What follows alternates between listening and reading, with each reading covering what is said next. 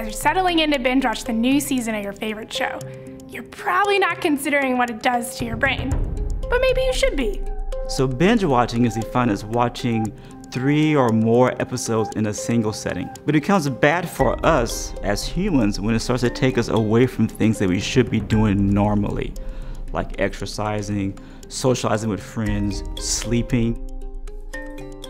We've all been there. It's late, really late, but one more episode can't hurt, right? Sleep is an extremely important part of our life. We do it every night, or we should at least. We never really understood sleep in the past, but now we're understanding it more as an essential function for brain development and for maintaining our cognition. We believe that when we sleep, we consolidate memories, which allows us to be better the next day. For most of us, the chances of hitting our daily stand and step goals drop significantly when we binge watch. We don't even have to get up to find the remote between episodes anymore. Thanks, autoplay. If we're sitting on a couch for hours on end, we're not exercising. We used to think that exercising was to get extra points in how we felt, to look good, to feel good. But we're realizing now that if we don't exercise, that we're actually hurting ourselves.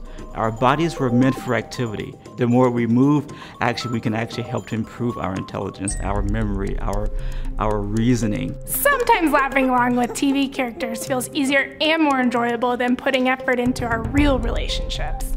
But this can't be good for us, can it? If we're binge watching and we're by ourselves, we're losing social interactions, and that's another important pillar of how our brains stay healthy is social interaction. If you're watching it for 4, 5, 6 hours, that's 6 hours of not interacting with your friends, your family, and that can be another problem that could lead to depression and other problems in that case.